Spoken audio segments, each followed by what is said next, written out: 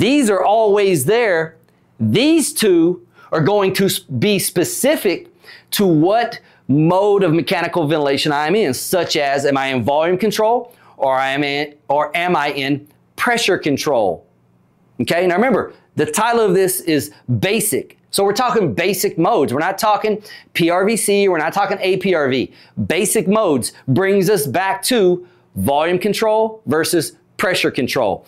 If this says tidal volume, then you know you're in volume and you're going to control how fast you're going to deliver that volume.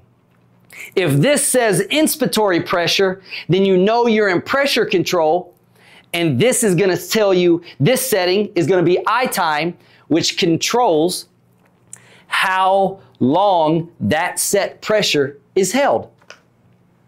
Those are your key core 6 basic settings that you will see in mechanical ventilation. It's very important to grasp these key settings, because when you start to learn advanced modes of mechanical ventilation, you will see these settings alter slightly. You will see where you may not see all these, you may see something a little different. But without this foundation, then the advanced modes will never make sense. Remember, foundation first, everything else follows. These are your foundational settings for volume control and pressure control.